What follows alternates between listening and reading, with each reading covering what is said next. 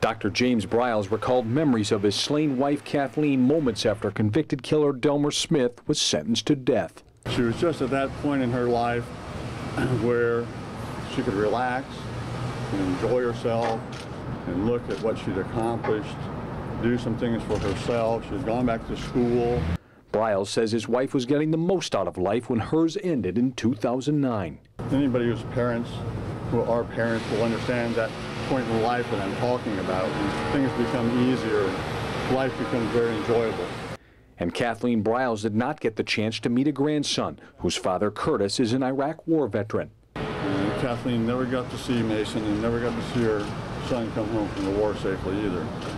It's such a shame that she's not able to appreciate and have this time to appreciate the successes of her children. Before sentencing, Smith denied any involvement in Briles' death.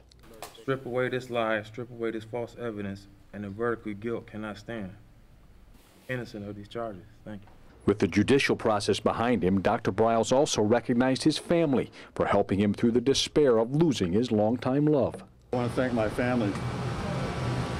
They've been so strong through all this, and they propped this old man up, and all he could do is sit in the edge of a bed and cry. Reporting in Manatee County, Grant Boxleitner, SNN Local News.